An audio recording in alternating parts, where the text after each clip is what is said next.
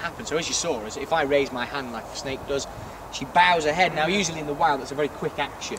To the cobra, I mean, if we drew them both on a piece of paper, you've got a big hood and a red bit, the red patch in the middle, and you've got the cobra, you know, big hood and a red bit in the middle. And you're ready on it. So yeah, she's got some stunning eyes on it. Yeah.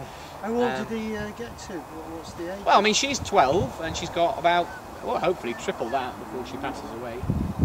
You know, so we'll hopefully get her to about 40 if we can. But some birds, they can live even longer than that. Some birds don't live as long at all. It just depends on, I guess, the gene pool they've come from or what